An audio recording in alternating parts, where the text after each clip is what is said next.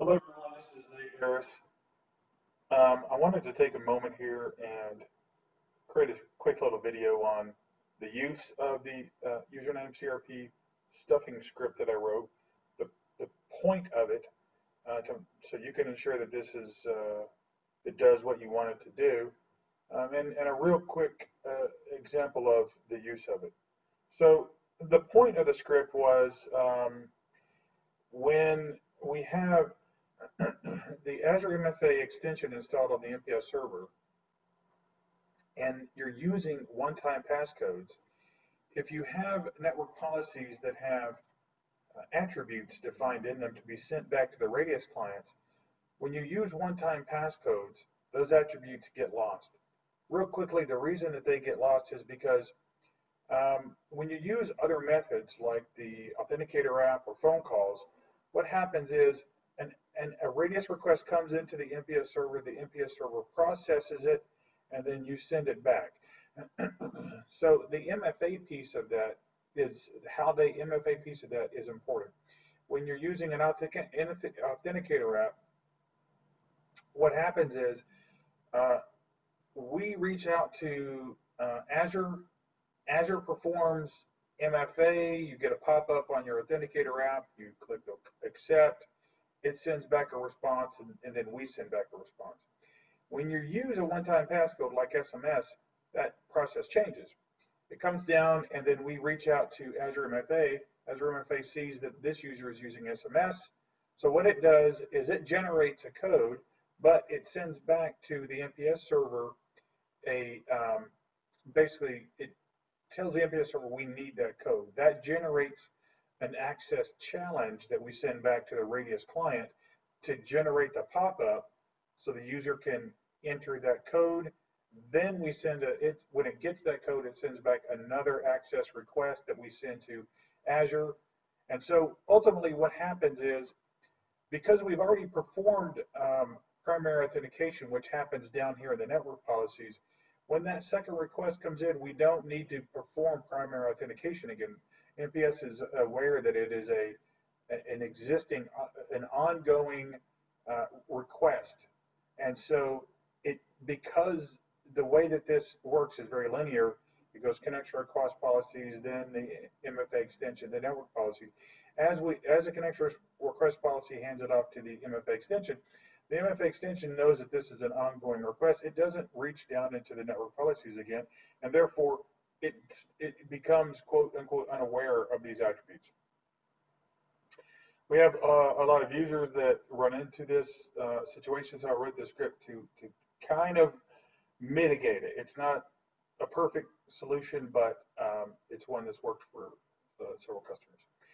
So the way that we handle this in the script is where these attributes existed before in the network policies, those attributes get moved up into the connection request policies. The challenge is network policies can do Windows group membership checks. It sends off a thing to a DC and says, hey, what are the groups that this user is in? It sends back and it checks to see if it's in that.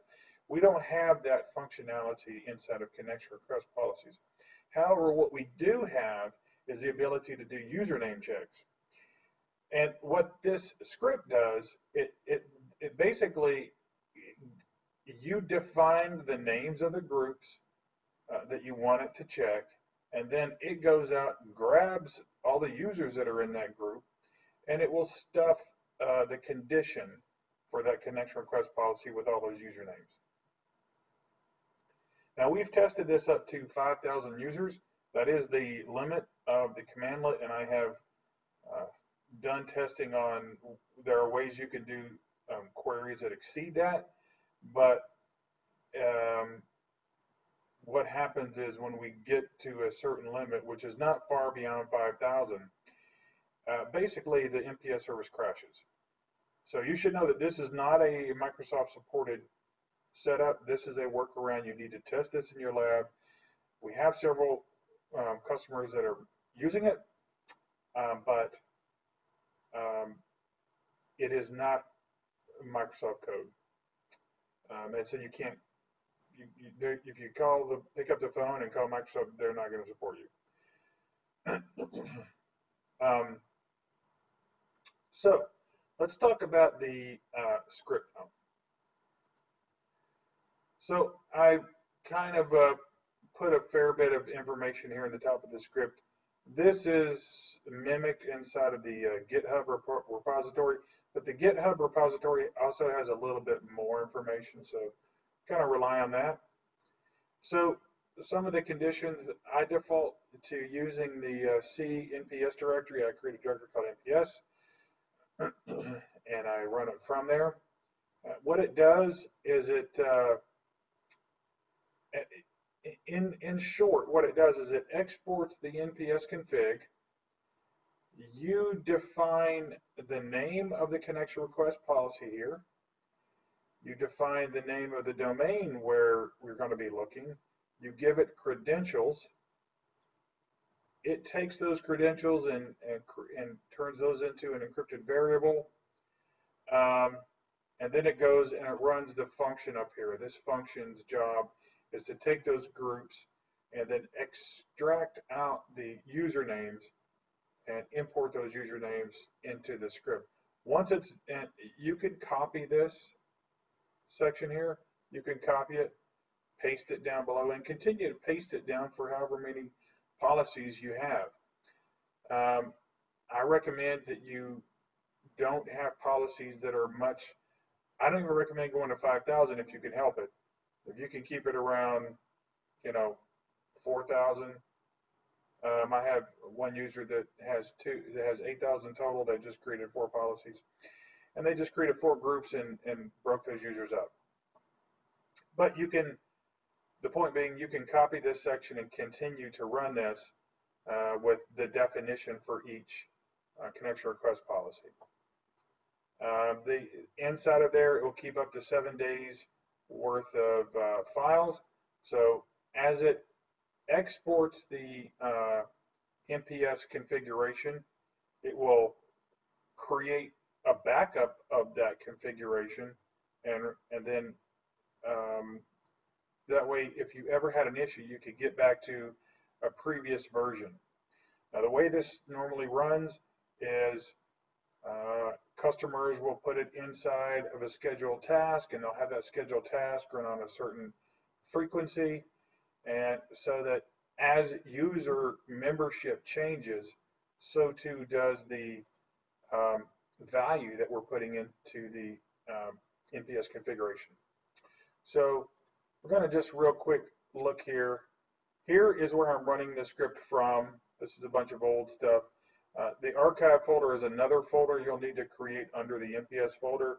This is where it moves all the other stuff, and you can go back in here and you can look inside and you can see previous versions of the XML files.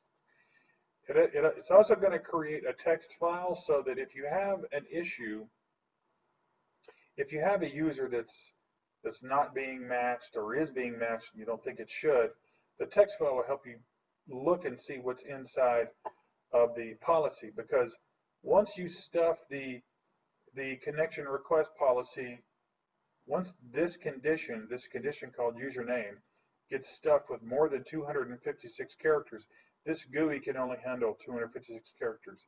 So once you exceed that, this essentially just looks blank when you open it up. You can still see more here, and when you highlight it, you'll be able to see a bit more here, but you'll never be able to see through the GUI all of the users. If you have thousands of users, you'll never see it here. So the script creates a text file to help you see that. So let's just quickly run it real quick. I have a couple of domains here in my lab, and what I'm going to do is I've got both of them configured to just grab what's in domain admins. You can see here, you can define multiple groups in this manner. And so now it's finished running. Let's go see what's been created. All right, so the first thing that I want to show is it exports the NPS config. It then appends a timestamp onto the front of it. And so it makes a copy of it with the timestamp on it. So you have a backup of the NPS config. It then writes the changes to this version of the NPS config, and it imports that. And here's the text file that it creates. So you can see the name of the domain, the group name that it's looking at, all the members that it sees that are in that group, and this is actually what's getting written to the NPS config. And it does that for all of the connection request policies that you've defined inside of the script. Now, when we go into NPS, just right-click here and refresh your connection request policies. And what you see here is this. So the first thing I do is write a timestamp as the very first entry. That way you can easily go in here, refresh your connection request policies, and just see very quickly when the last time was this ran. I then pull all the usernames in. I separate them all with an OR, a pipe symbol, which is OR. This up caret and this $sign are also regex syntax, so that we do an exact user match as to what's in between those two symbols. And this would go on and on and on for all the users that you have. And at that point, what we've been able to do now is essentially get the Windows group matching functionality into the connection request policy, but we're doing it by username. And now what you have is inside of your connection request policy, you would add those attributes that you had down in your network policy, because every single time a request comes into the NPS server, even though it may not reach the network policy, it will always be processed by the connection request policy. So if we hand this functionality off to our connection request policies instead of network policy, then we know that we're always going to get that attribute back. So hopefully this brief tutorial here helps you guys and gals set this up. If you have any questions, let me know. My email is in the script itself. It's at nathar@microsoft.com. Let me know. Thanks.